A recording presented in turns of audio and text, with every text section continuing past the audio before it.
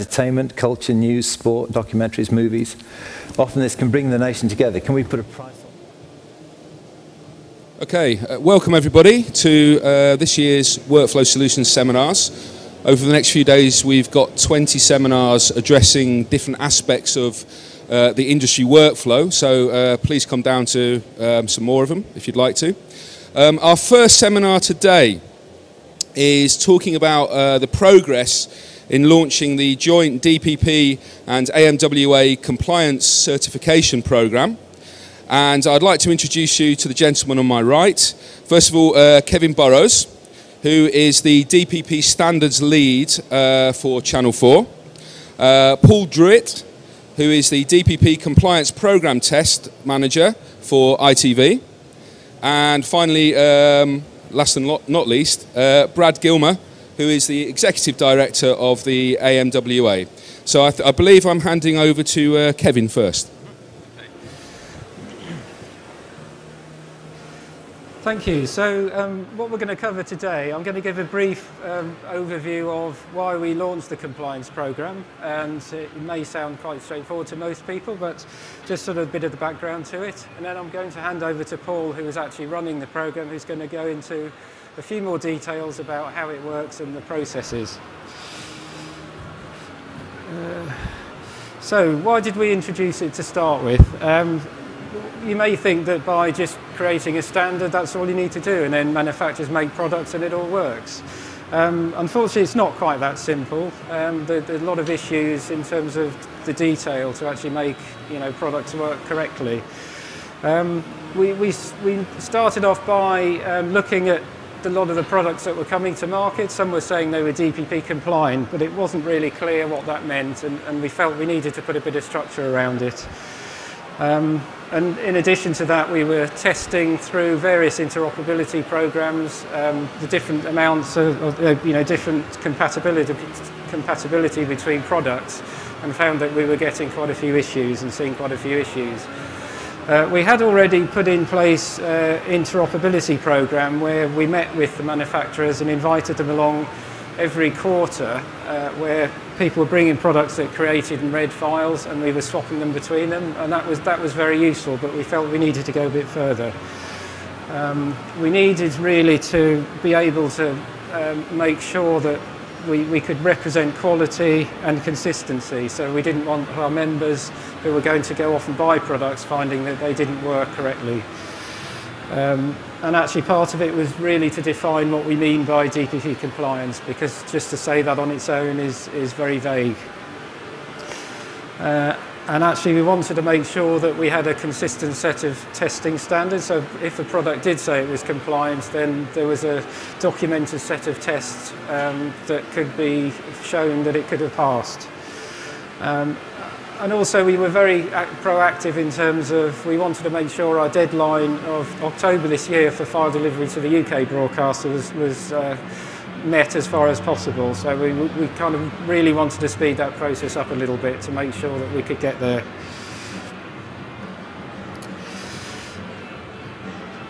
So when we set out, we started off in March, and it was really built on the back of the interoperability days that we had already put in place. We'd had one at the end of 2013 and decided that we needed to kind of ramp things up a bit.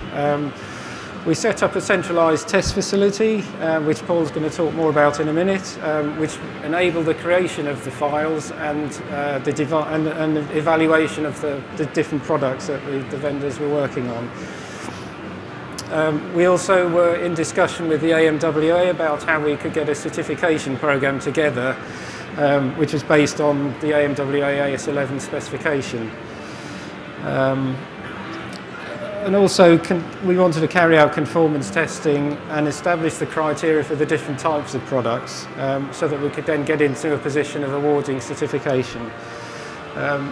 One of the key things for the DPP being very neutral, it was very much open to any of the vendors and equipment suppliers, anyone who wanted to support the AS-11 standard.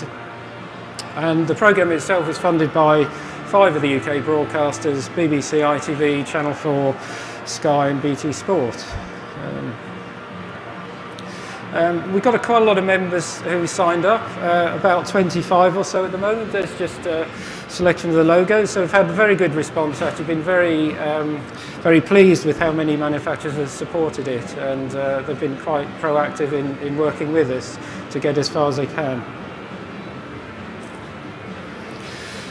So really one of the keys to, or just a few of the things that we felt would make this successful, we were very much being very pragmatic about the test criteria. We couldn't go down to the nth amount of detail. We needed to take a view as to what we considered was essential to make it work at a sensible level, and you know, without spending 3 weeks testing every product, which just wouldn't have been sensible or viable. We've had very great support from the system suppliers and manufacturers who've worked with us. It's been really encouraging. I think also it's been very collaborative working. There's been no kind of competitive edge between the companies. They're all happy to sit in the same room and work together, which was really encouraging. One of the other key things was ending up with a robust and very documented test process that we could follow and use consistently across the different products. And I think so far, everyone we've spoken to just really sees the benefit of being through the programme and what we're trying to do. So that's been very encouraging. So I'm just going to hand over to Paul now, who's going to go into a bit more detail about the testing process itself. Thank you. Thank you, Kevin. So I'm going to run through a few things. It's a very technical subject. I'll try not to get too technical, but it's a bit inevitable, and what I'll attempt to cover in the next 5 minutes or 10 minutes is what is compliance about and why is it so important. I'll go over some of the experiences we've had and the approach we've developed to testing, and in fact tell you what we do, how we've gone about it. We've got two major categories that we've so far taken through the test process. There are still a number of devices that fit into those categories, and there are some further categories we'll be working on after IBC. And it's important, I hope, that I can convey what a certificate actually means if you're a purchaser, what you can glean from the fact that it's a certified product, and more importantly, what it does not mean. And then I've got one example from the industry of the application of the DPP standard to a real-world process for delivering to multi-channel platforms. So covering these things in that order. The AS-11 DPP standard and what we're doing in the compliance program is all about file format. It's not about the content, the video and the audio, and whether it's legal or flashing or the audio is high level or low level. It's really just about the structure of that file, the structure of the MXF, and the structure and data contained within it. And clearly, if we take this to basics, we have a very, very simple interoperability aim. If we can make files that conform to the specification, and we use those to play back in playback devices that can play back conformant files, then it will correctly play back. That's unambiguous. Those statements follow. In the real world, there are almost, with a couple of exceptions, no such things as perfect files, and it's almost impossible to test a playback device that it plays back all file types that are conformant to a standard. So we have to be pragmatic, and that's been our approach in the compliance program. So we've tackled it like this. Let's first of all understand the AS-11 specification and know what we need to do for checking for full conformance. We need to then assess what's required for interoperability and be pragmatic. We can see that there are some aspects of the specification that must be adhered to. If you don't, you're almost guaranteed not to play a file. There are some aspects of the specification that you should follow, and actually they would normally be regarded as errors, and against full conformance it would be a fail. But because those areas of variance are unlikely to trip up a product going through a workflow, we've allowed them. And this is very important. It's the pragmatic approach. And in allowing some failures to go through as passes, we've set ourselves the idea of a certification level of testing. So full conformance checks would be looking at all aspects of the file. Certification level testing looks for things that must pass, and it looks for things that should pass, and we would like in time all products to not be in error on things that should pass. And then there are some things that really it makes very little difference either way, but it would be nice for full conformance if those were correct, and we just raise those as warnings. So this introduces the idea that there is a level of testing that we can say that's a good standard to go for devices writing files that are going to work in playback devices. If they pass, we can test the writers for the creation of these files, and we can test the readers that play back these files. And that has been the basis of our thinking for certification testing. So, in summary, we test to the AMWA AS-11 specification, but the UK DPP HD shims. We're only currently looking at HD. SD will likely follow. And we've realised that, as with all specifications, there are always ambiguous elements. It's written in English, it's open to interpretation, some of the language is looser than ideal. So we've come up with a set of rules to try and tighten that language and to remove some of the ambiguity. We can identify a set of tests. There's now a set of tests on the DP website that after today you'll be able to go to and look at the test suite that we apply and the decisions we make about things that we find. And we've tested devices and established this level of capability and this certification level. We've done this by looking at a whole range of real-world files, and we're quite confident we're there. We may change that in the future if we find playback devices don't play back a file, but they are working within the spec. Then we'll have to review that and say, well, actually, we do need to test for that feature because that is a requirement. So some of our pragmatic relaxation we may have to review, but we think we've got it pretty close. We've selected devices to carry out full conformance testing, and we wouldn't expect today there to be a single device that copes with the full range of tests. I'll gloss over a few points, but just to say that we use 8 devices in the lab for full conformance checking. A couple of AQC devices, an MXF analyzer, a trusted video and audio playback device, the DPP metadata app, and we've written 3 other scripts that expose information about essence descriptors that are just not revealed by other tools. And those 8 tools give us all the information we need to know to be quite confident that we know everything about a file. So, HD file writers is one category, and we now have this set of tests, so we can test HD writers, devices that make a file, test them to certification level, and by using a batch of files that conform to that standard, we've generated a way of self-testing readers in 2 categories: those that are straightforward video playback devices and those that are transcode devices. There are further categories, and we'll be looking at those in the future, like AQC tools, other analysis tools, metadata editors that edit in location, and so on. But for the moment, it's those main categories that we cover. So, because of the way that we've been pragmatic about certification, I think it's worth just pointing out what certification means and what it does not mean. And I'll read this out. So, certification means the capability of a version of a product to read and or write files to the AMWA AS-11 UK DPP shim specification.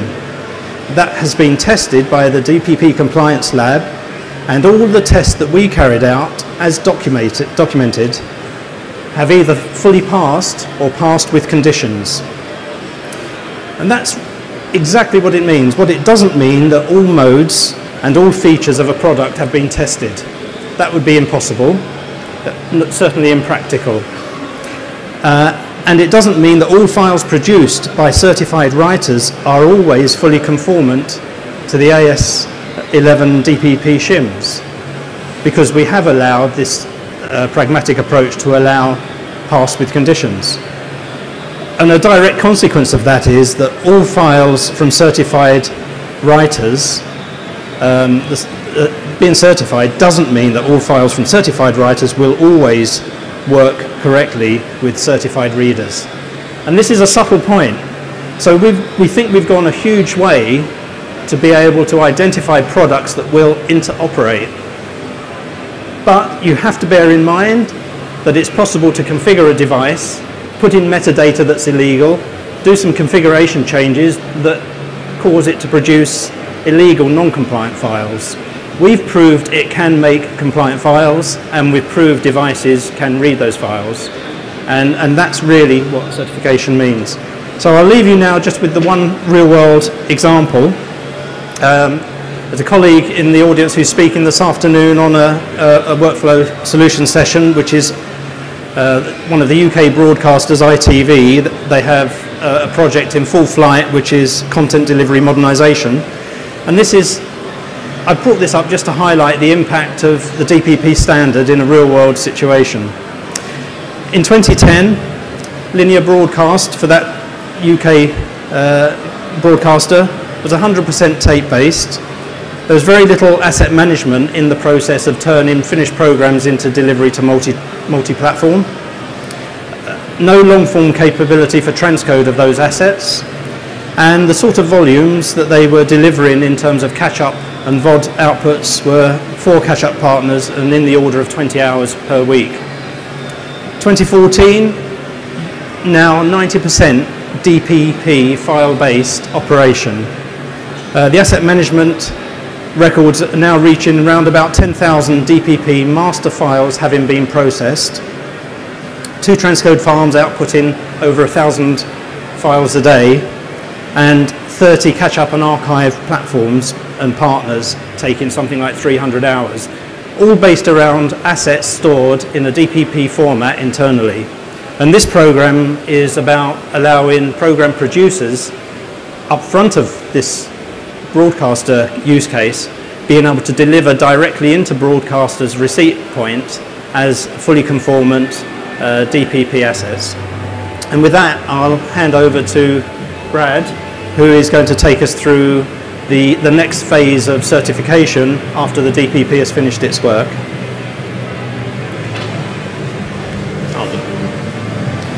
Yeah, thank you.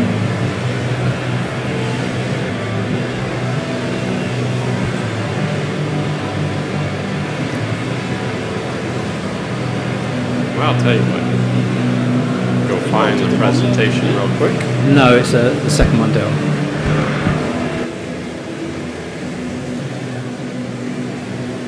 All right, good morning. Thank you for bearing with the sound here. My name is Brad Gilmer. I'm the Executive Director of the AMWA. And today we will cover the role of the AMWA in certification, the importance of certification to the industry, something new, the AMWA Certification Authority. So if you hear AMWA CA later, just remember that refers to Certification Authority. The relationship between the DPP and the DPP lab that Paul was just talking about, and the CA. And we'll take questions as well, I think, as a group when we're done. Very briefly, the AMWA is not new. It was formed in 2000.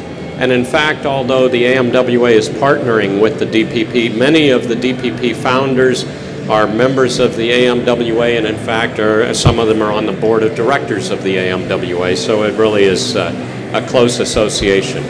Our membership is about 50% suppliers, 50% end users, and MXF was our fault, along with the SMPTE and the EBU.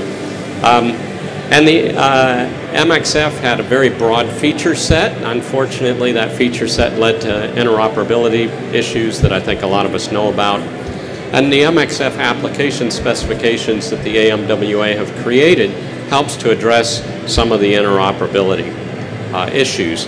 And the one that we're talking about today, AS-11, is an application specification for finished programs, and that's really the basis of the AS-11 DPP files that we're talking about for UK.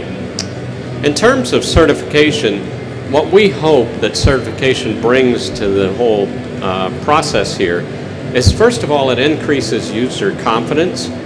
Second of all, it rewards vendors for all their efforts that they've engaged in over many months. Third, and I think importantly, it formally grants a legal right to use the logo and to make claims. And that, I think, really allows us to only allow the people who have been through the rigorous testing and discussions that have been involved here to actually see the logo and hear the claims. And if it's done right, in the end, it leads to better interoperability. And as you can see on the screen here, this is the AMWA DPP certified logo that we'll be licensing to manufacturers. So, as we said, the AMWA operates a certification authority. The CA works with partners to convey the legal right to logos and make claims. Excuse me.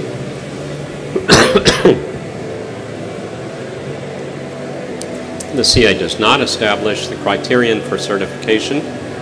DPP does that. We don't analyze the artifacts presented by applicants. The DPP does that. But we do convey rights based on the criterion established, in this case by the DPP. I apologize, I've been plagued by a cough. So this certification authority could serve not only the DPP, but other future partners as well. So, in terms of the relationship between the CA and the DPP, DPP establishes the criterion, performs the test, notifies the vendors of the results. Optionally, the vendors may submit the DPP results to us for formal certification, and we grant the rights based on a simple comparison of the DPP criterion and the artifacts, in this case, a test report produced by the DPP lab, and based on that, we issue the criterion. So, short, sweet, to the point. For more information on our side, you can go there, and also Ms. Main just wanted me to mention that if you're